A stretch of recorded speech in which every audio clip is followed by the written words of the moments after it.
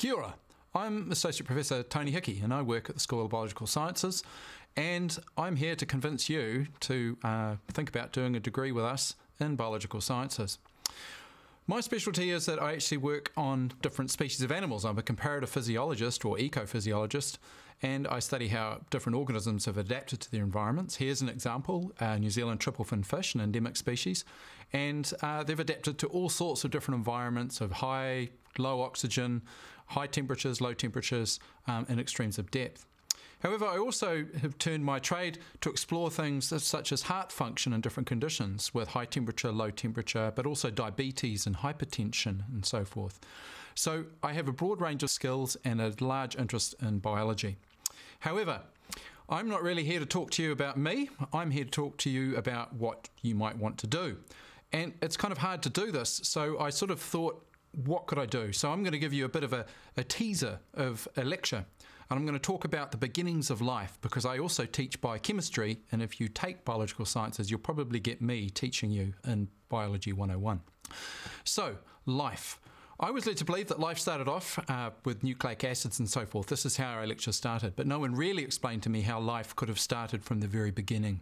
So I'm going to do that now. So about 14 billion years ago, something happened, and it was a very, very powerful bang! And this bang set off in motion the molecules that we are now made of.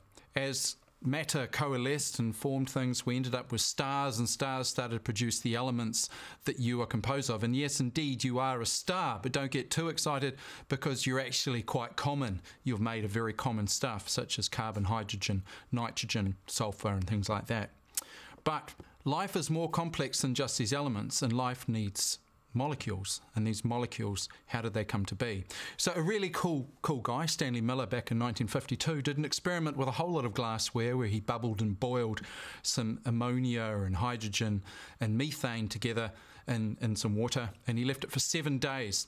And at the end of these 7 days, he had the building blocks of life, some simple amino acids. And this was quite a cool experiment, but one of the things here is he used electricity, a spark, to actually generate the energy that powered life. And we can see it here with his little gizmo. So life needs energy, and to actually capture and harness that energy.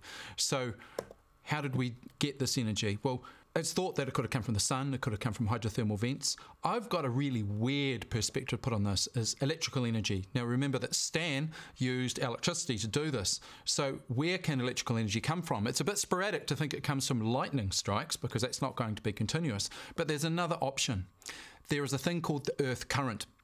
So as the Earth spins in space, it has an iron core and it's spinning away. The sun belts down on it solar wind, and the solar wind has an interaction with the Earth.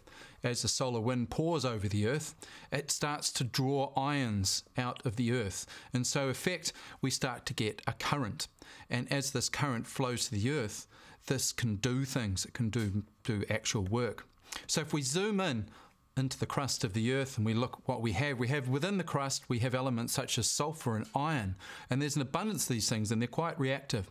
They can also team up to form what we call iron-sulfur complexes, and they build up, and they can form wires, and these wires can conduct electrons, and we know that ions can flow through the Earth, so possibly, quite possibly, this could be how it's happened. But we have to have order and arrangement. Clay or mud and so forth, these can orientate the iron and sulfur molecules, and the electrons can flow from A to B in a direction. However, what we really need is we need to be able to capture that energy and do something with it. And it just so happens that in space, and even from reactions such as Stanley Miller showed in Urey, so iron-sulfur complexes are arranged within the clays. Other molecules would have been present at the time too, the simple hydrocarbons. And some of these can form aromatic rings, and these can accept and release electrons. So if this aromatic compound moved towards the iron-sulfur complexes and electrons flow towards it, it makes it overall negatively charged, and hydrogens will flow to it. And now we've actually trapped electrons within a molecule. Now you're saying, Tony, this just sounds fanciful. But is it really? Because if we look at some of the enzymes that are present inside your cells, in particular within your mitochondria at complex 1, we find iron-sulfur complexes. And these iron-sulfur complexes, they carry electrons from one place to the other to a quinone. Even more so, bacteria today living in the scum and ooze will actually transfer electrons from the deep anoxic depths to the surface where there's oxygen. So there's evidence that this sort of mechanism can persist. Now that's your biochemistry lecture, but let's think about School of Biological Sciences. So at our School of Biological Sciences, we are a really diverse bunch. We have three sorts of areas. One is on sort of biochemistry and metabolism and physiology. We have people working in ecology and evolution in another area, and we have people working in genetics and so forth as well. So New Zealand is a great place to actually study biology. It's had its own unique experiment conducted on it where life has evolved into many different lineages with our birds and our fish. And some examples too, we have our reptiles, the tuatara, our hihis and our insects such as giraffe weevils, and we are the centre of seabird life for the world. So it's an interesting place to actually work. We have people that work in plant ecology and physiology and do some great field trips as well if you're interested in taking up ecology.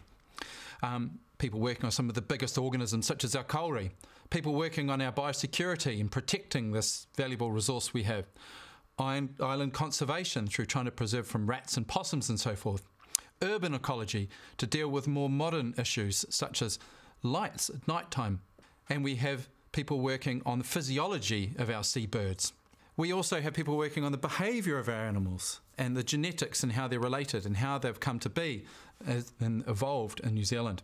Because we're surrounded by ocean, we're very strong in marine biology, and we work in conjunction with the Institute of Marine Sciences, and we work from everything from gut microbiota in, say, butterfish, to echinoderms and how they deal with climate change, up to megafauna such as whales and how their genetics track their survival and their reconstruction of populations over time. We then have molecular and cellular biology, and here we've got an example with Professor Russell Snell, who works on cattle, and he's even developed models for exploring neurodegenerative diseases using sheep. We have people that are working in the fields of cancer and neurodegeneration, and also in physiology in terms of shock and sepsis. We have people that work in plant biology, looking at hormone regulation of plants and communication between bacteria in the soil all the way through to the tips of the leaves of trees, and flowering signals. And then we have microbiologists and people that work on microbial ecology to explore how environments change with and without pollution, or with climate change or other environmental aspects. And then we have structural biologists when we get down to the real nitty-gritty of life. People that are exploring how enzymes work, right down to the mechanisms of how they make reactions occur, and also building cunning little structures to make molecular factories. And then at the tip of it all, we have people that are working on computational and evolutionary biology to better understand how all these molecules can interact and how things have evolved. And one particular person here to point out is our head of school, Professor Ellen Rodrigo. So, where do our biology students go? There's all sorts of positions. People pick up technical positions or academic positions all around the world. People also step into applied technology. And here we have an example of a company that has developed a skin product. We have people that work in our primary industries, environmental protection authorities, and Department of Conservation. People can move into patent or commercial law, and also school and teaching about biological sciences in the world around us.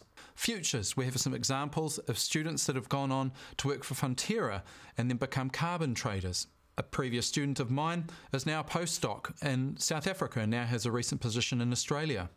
Dr. Zoe Hilton, another student of mine, is a senior research scientist at Cawthron, investigating how to better make food. And Dr. Fatima Iftikhar, my first ever PhD student, is now Director of Terrestrial Science with the Department of Conservation.